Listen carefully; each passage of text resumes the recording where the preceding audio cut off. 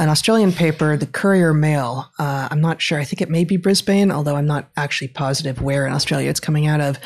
The headline, this is from 6 days ago. The headline is, "Don't freak out. Catching COVID after you are vaccinated improves immunity." Subheadline, "If you are fully vaccinated against COVID, the next step to improve your immunity may be to actually catch the virus." Now, at first pass, this looks like complete lunacy and looks like they're just, throwing up their arms and, saying anything they feel like saying at any moment, because that has certainly not been the approach in the past. There is also built into this the idea that we are hearing, but I have yet to see any data to support the idea of quote unquote super immunity, wherein the acquired immunity you get from the actual disease is enhanced by also getting the vaccine. And now they're arguing vice versa, like that there is some enhanced immunity from actually having both exposures as opposed to just having had the disease versus just having had the vaccine. Put that aside for a moment, whether or not that is true or not. It's hard to imagine what the immunological mechanism might be, but you think not? Okay. Oh, I think it is almost certain that this is true at some tiny level. At some tiny level. Yeah. Okay. But that actually doesn't necessarily matter here. What does matter is if in Australia, a country that has been going, guns blazing on everyone absolutely must get vaccinated, if what they're saying is, and again, another thing that this is hinging on is the idea that having been vaccinated, we're now admitting that actually it doesn't really stop transmission very much, but what they are saying is that it will reduce the impact of the disease on you. Maybe true, maybe not. But if that is the case, they are saying, look, you're going to run into the disease. They're basically assuming endemism. You're going to run into the disease. Just deal with it. You'll be fine.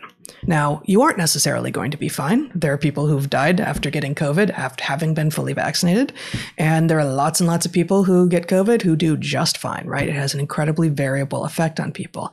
But to me, what this says, if we are to take it at face value, is, okay then, vaccinated or not, you're going to run into this. What we need is early treatment.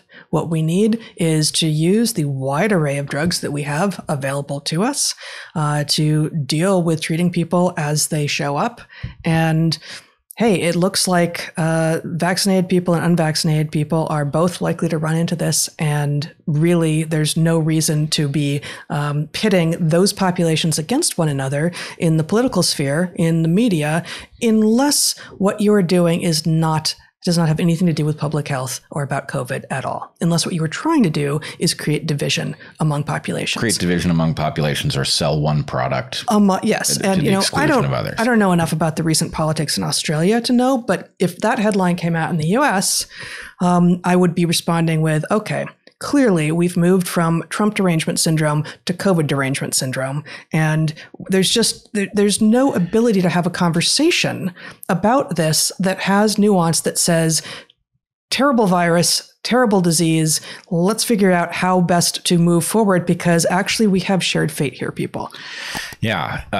I would add to your list of things we should obviously be doing, the elephant in the room increasingly is properly preparing with vitamin D, for example, right? This is the lowest hanging fruit on the tree, and yet we don't recommend it, which suggests that we are not actually all that concerned at the public health level. We are apparently either completely inept or not that concerned about your actual health, and we're doing other things. I would say, so obviously adding things to a list that is the simplest makes it less simple, but the three maybe top things on my list of what a country or a world that was actually interested in public health in light of this particular virus and disease would be to encourage supplementation of vitamin D in any population where they are likely to be deficient in it, which is to say the higher latitudes you're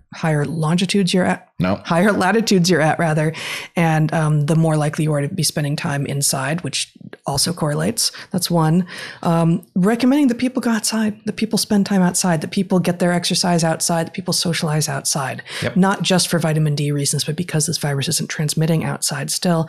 And then third, and this does take resources and it does take money and it will take time, but improving the filtration systems of indoor air. Because the smaller the space you're in with other people, the more likely are that you are breathing in air that they have exhaled. this is part of why. This is a big part of why this virus, and like all respiratory viruses, are more likely to spread inside. So we need to be focusing on filtration, and, airlines are doing it. And yes, those are very small spaces and very easy to control, but we have the technology, and it will take some time. It will take some money, but this is the way to make people more safe going forward. Every tool at our disposal. It really ought to be.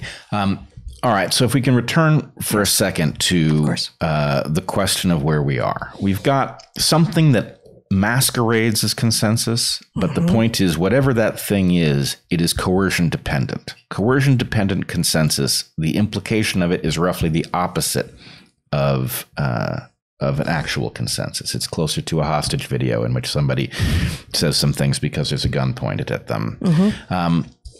It is also, we've heard Chomsky's phrase, the manufacture of consent, is resonant. But there's a way in which we are seeing the inverse of many things. And even though it's an easy extrapolation, we don't get the implication. And so the manufacture of consent is the mirror image of the destruction of dissent, which is what we are seeing. Those who dissent about either sex and gender issues and claim that there's some substantial difference between males and females, right? Or those who claim things against the public health narrative are punished severely, resulting in a much tinier number of people willing to say these things out loud. And in fact, lots of people will lie to themselves. So, the destruction of dissent is key to how this works. So I'm not sure how much more there is to say. I did have a thought about, in light of the role that that we have seen played by YouTube in particular. It did occur to me that there is room for us to do YouTube a favor, and we've done a little pro bono work generating a slogan for the people who generate the community guidelines. And the slogan is going to be something like YouTube community guidelines, because you can't handle the truth. Yes. All right. I think that works.